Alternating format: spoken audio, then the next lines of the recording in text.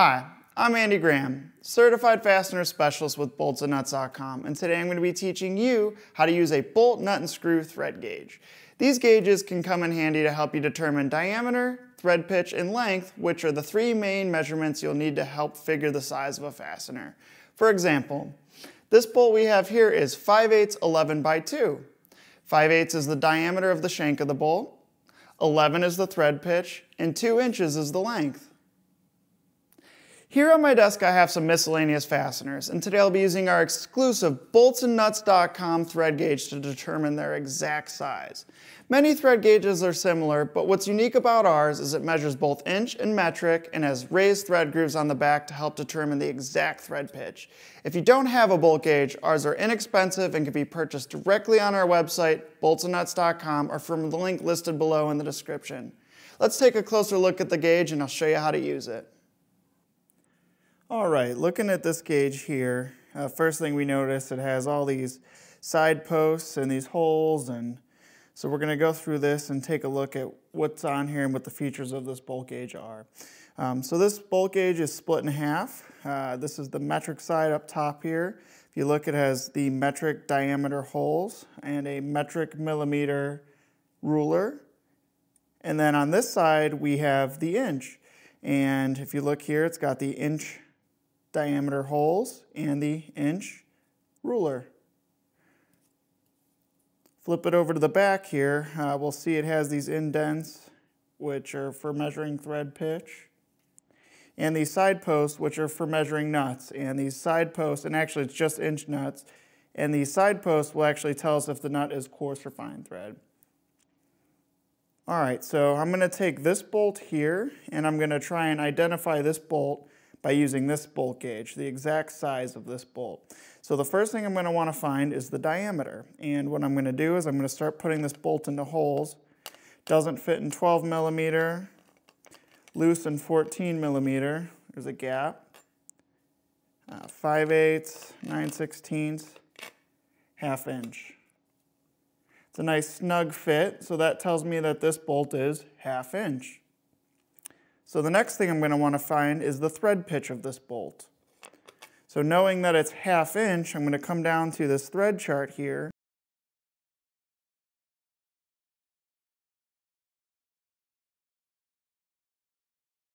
And I'm going to look at the inch side, and for ½ inch, it's either going to be 13 threads per inch or 20 threads per inch fine thread, coarse or fine thread. So what I'm going to do is I'm going to flip this gauge over, and I see that it has the 13 thread pitch and the 20 thread pitch here.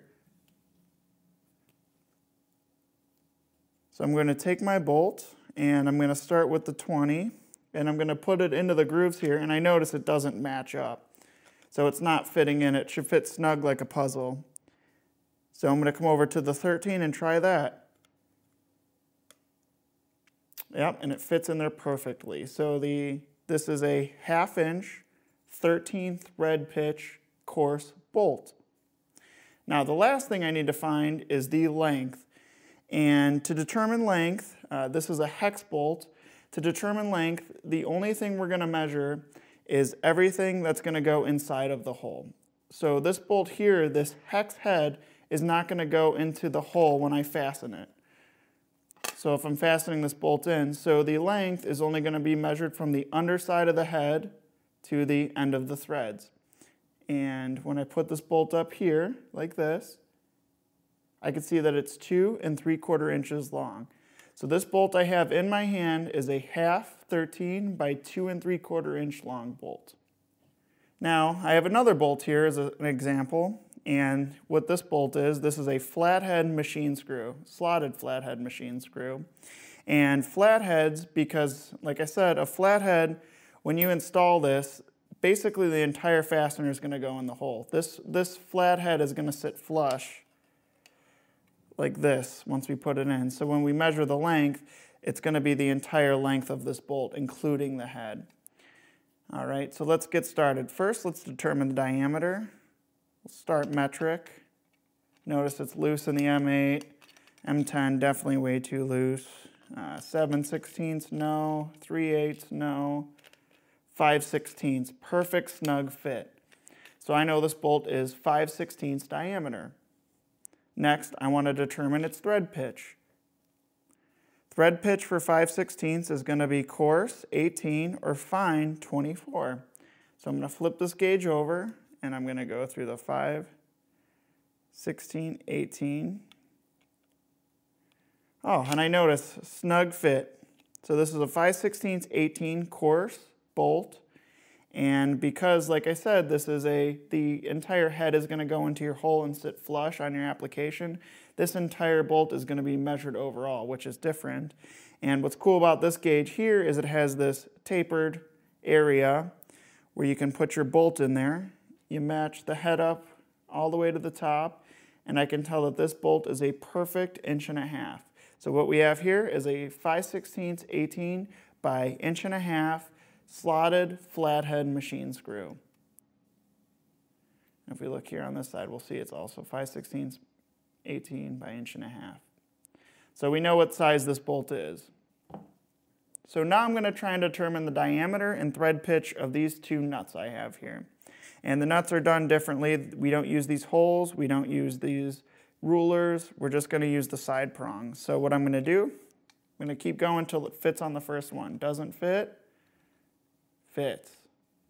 So this is a 1/2, and because it pushes all the way down, it doesn't stop on the top, it pushes all the way down, that this is going to tell me that this nut is fine thread.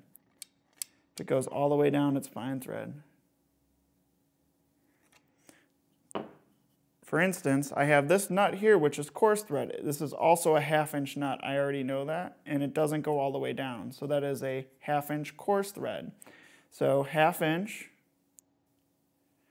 inch coarse thread is 1/2 13. So this is a 1/2 13 nut, and this one here is a 1/2 20 fine thread nut. And there you have it. We were able to determine the size of these fasteners using just this bolt gauge.